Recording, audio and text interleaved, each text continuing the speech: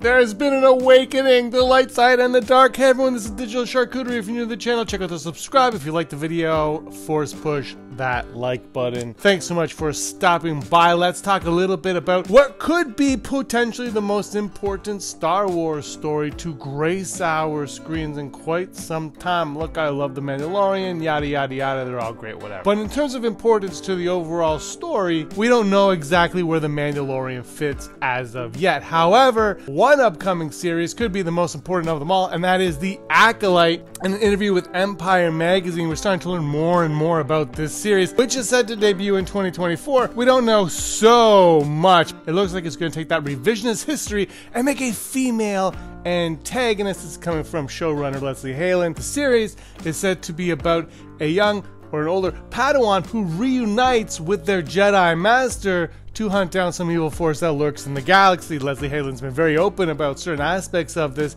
in reference to George Lucas's Jedi in the prequel series, that they were not all perfect, that they were in fact flawed, and we are going to see some of these flaws coming out, and we're going to learn how exactly the Sith were able to infiltrate the High Republic, the Jedi Order.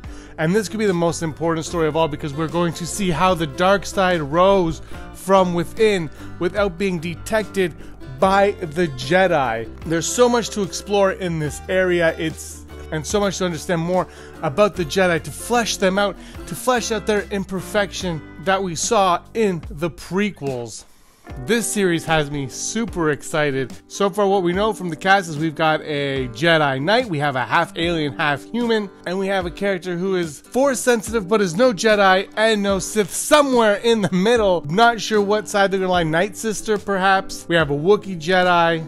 The tone of this is set to be like a Joan of Arc type story, so look for something very period piece. This is going to take place, I think, 100 years before The Phantom Menace, and this could be, I think, one of the most important stories in the lore of Star Wars as we know as of yet. Obviously, until, you know, the dawn of the Jedi comes, this could be it. This is how the Jedi, this is the beginning of the end of the Jedi, and I cannot wait. Are you guys excited for The Acolyte? Let me know in the comments down below, and until next time, may the Force be with you.